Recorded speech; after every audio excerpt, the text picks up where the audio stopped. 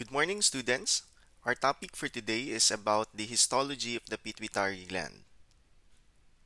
The pituitary gland or hypophysis weighs about 0.5 grams in adults and has dimensions of about 10 by 13 by 6 millimeters.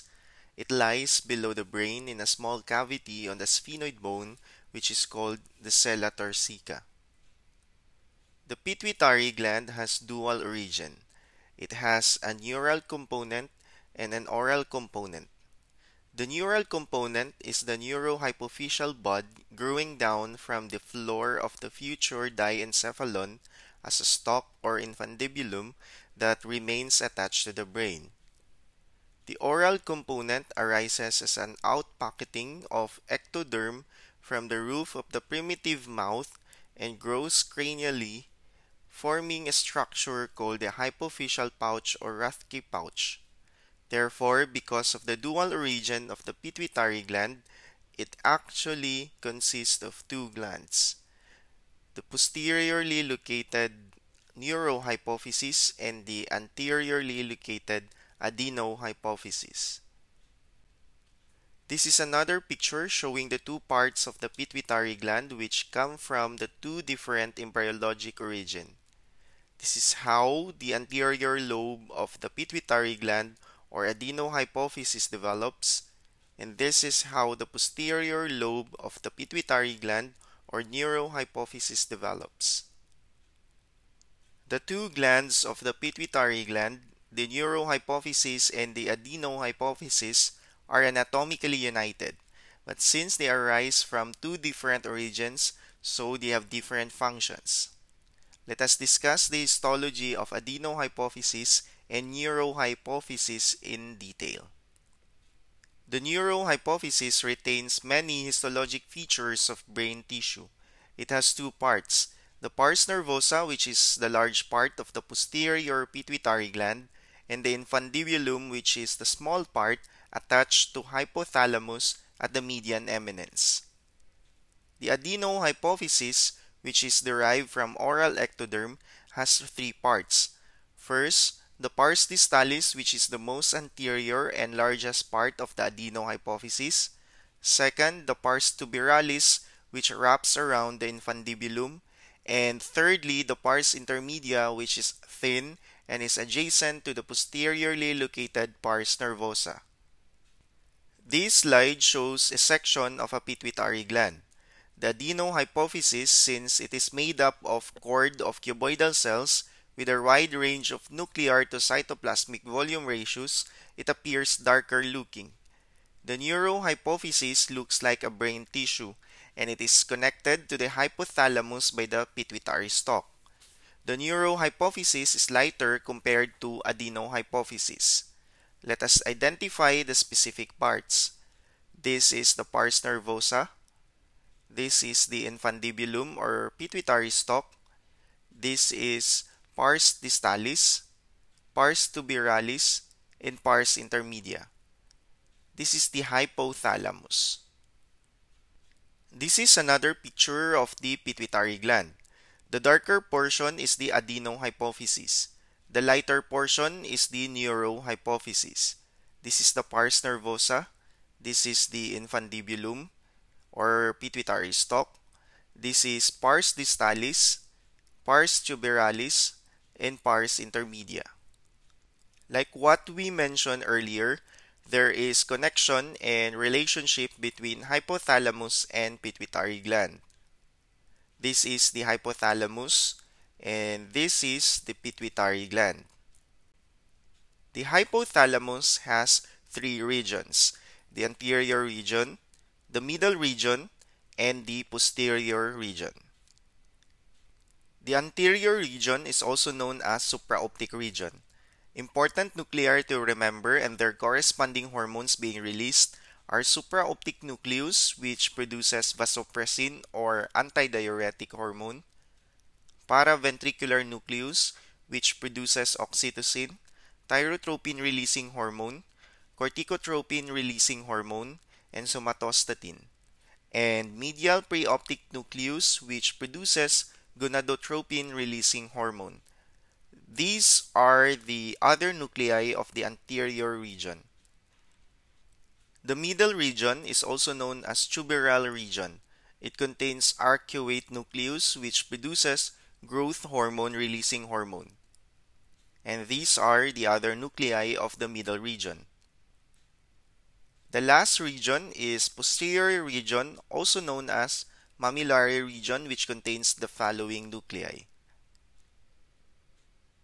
The pituitary gland's neural connection to the brain and its blood supply are both of key importance for its function.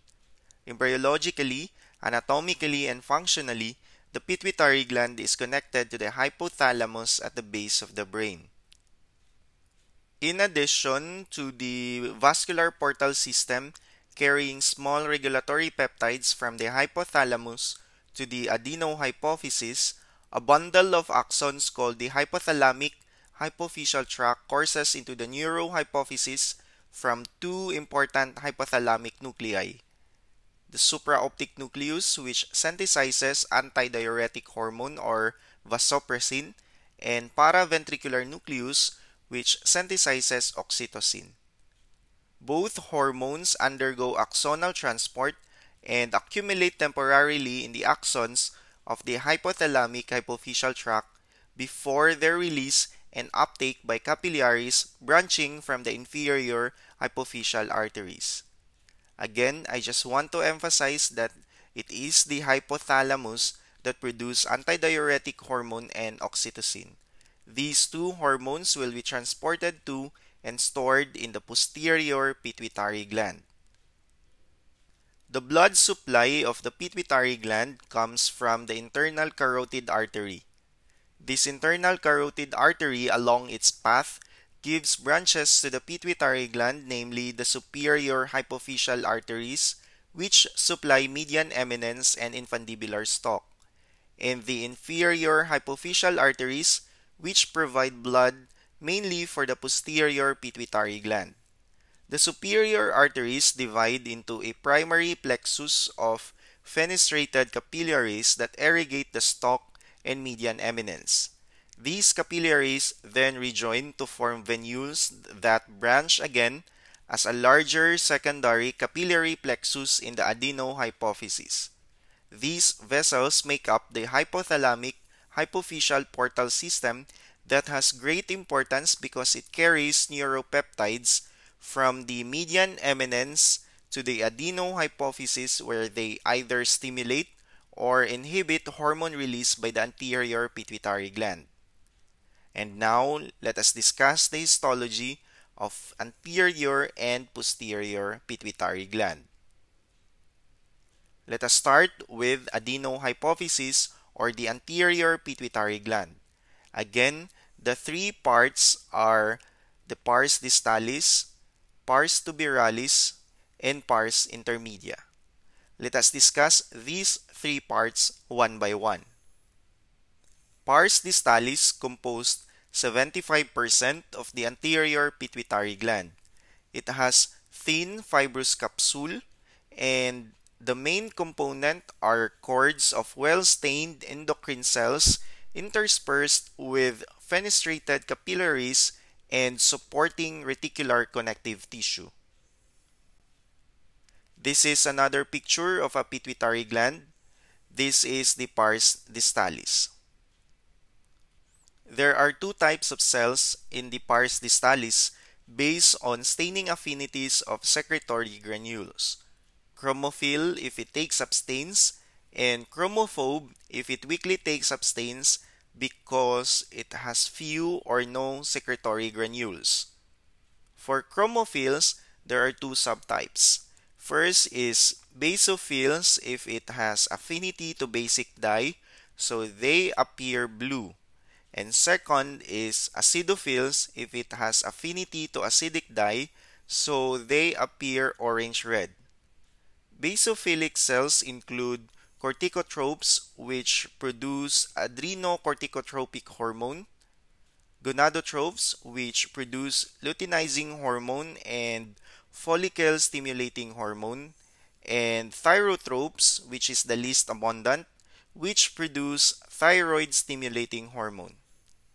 On the other hand, acidophilic cells include somatotrophs, which is the most abundant and produce growth hormone, and lactotrophs, which produce prolactin. Chromophobe cells include stem cells, undifferentiated progenitor cells, and degranulated cells. Next part is the pars tuberalis, which is a smaller funnel-shaped region surrounding the infundibulum. So look for the infundibulum, and the gland enclosing the infundibulum is the pars tuberalis. Most cells found in pars tuberalis are gonadotrophs, which produce luteinizing hormone and follicle-stimulating hormone. This is another picture of pituitary gland. This is the pars distalis, and this is the pars tuberalis, which surrounds the infundibulum. And the last part is the pars intermedia, which is a thin zone of basophilic cells between the pars distalis and pars nervosa.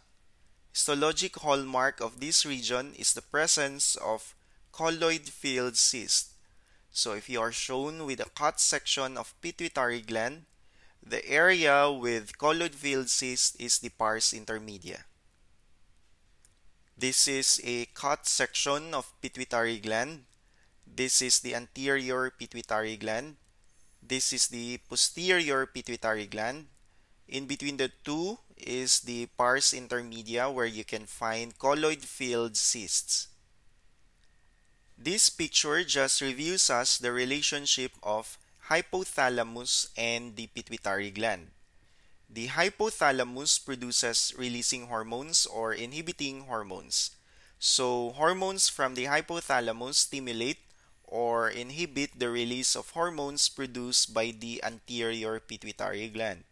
So TRH or thyrotropin releasing hormone stimulates the release of thyroid stimulating hormone or TSH. PRH or prolactin releasing hormone stimulates the release of prolactin. GnRH or gonadotropin releasing hormone stimulates release of follicle stimulating hormone and luteinizing hormone. CRH or corticotropin releasing hormone stimulates the release of adrenocorticotropic hormone. And GHRH or growth hormone releasing hormone, which stimulates the release of growth hormone. The two inhibiting hormones are PIH or prolactin inhibiting hormone, which inhibits the release of prolactin, and GIH or growth hormone inhibiting hormone, which inhibits the release of growth hormone. This is just a summary of the hormones produced by the hypothalamus and their corresponding functions. Please take note that hypothalamus also produces somatostatin, which inhibits the release of both growth hormone and thyroid stimulating hormone, and dopamine, which inhibits the release of prolactin. This is a summary of the hormones produced by the anterior pituitary gland. We got growth hormone, which stimulates growth in epiphyseal plates of long bones. Prolactin, which promotes milk secretion. Follicle stimulating hormone, which promotes ovarian follicle development and estrogen secretion in women and spermatogenesis in men. Luteinizing hormone, which promotes ovarian follicle maturation and progesterone secretion in women and interstitial cell androgen secretion in men. Thyroid stimulating hormone, which stimulates thyroid hormone synthesis, storage, and liberation. And adrenocorticotropic hormone, which stimulates secretion of adrenal cortex hormones. And now let us discuss the posterior pituitary gland or neurohypophysis. The neurohypophysis or posterior pituitary gland has two parts. pars nervosa, and infundibular stalk. Unlike the anterior pituitary gland, posterior pituitary gland does not contain cells that produce hormones. So, posterior pituitary gland does not synthesize hormones. Posterior pituitary gland only stores and releases the two hormones produced by the hypothalamus, namely vasopressin or antidiuretic hormone and oxytocin. The neurohypophysis contains cells called pituicytes, as pointed with blue arrows in the picture, which are highly branched glial cells that resemble astrocytes. Pituicytes are the most abundant cell type in the neurohypophysis. If you remember in our discussion earlier, the nuclei in the hypothalamus, the supraoptic nucleus, which synthesizes antidiuretic hormone or vasopressin, and paraventricular nucleus, which synthesizes oxytocin. These two hormones are transported axonally into the pars nervosa and accumulate in axonal dilatations called neurosecretory bodies or herring bodies.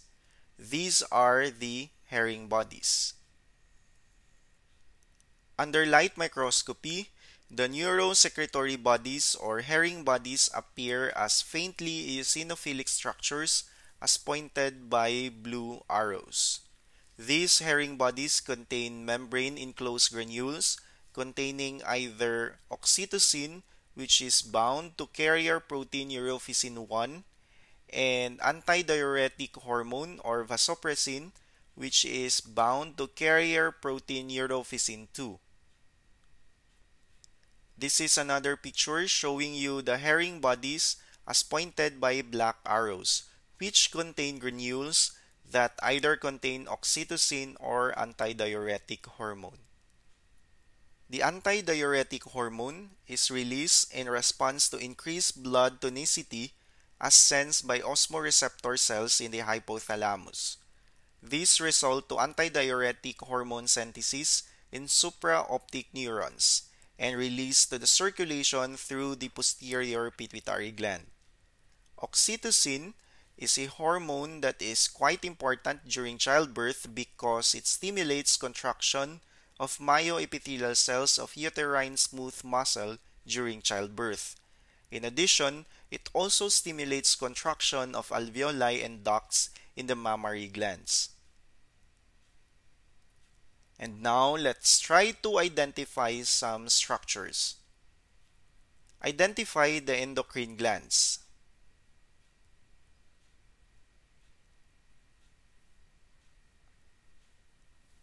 If your answer is neurohypophysis or posterior pituitary gland for A, hypothalamus for B, and adenohypophysis or anterior pituitary gland for C, then you get everything right.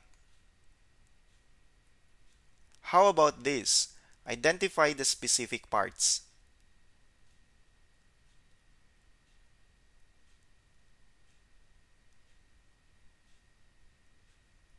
If you answer pars tuberalis for A, pars nervosa for B, pars intermedia for C, infundibulum for D, and pars distalis for E, then you get everything right.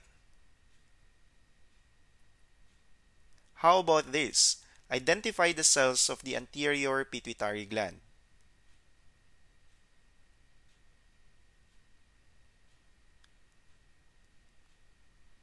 If you answer acidophilic cell for A, chromophobe for B, and basophilic cell for C, then you get everything right. And how about this? Identify the cell or structure.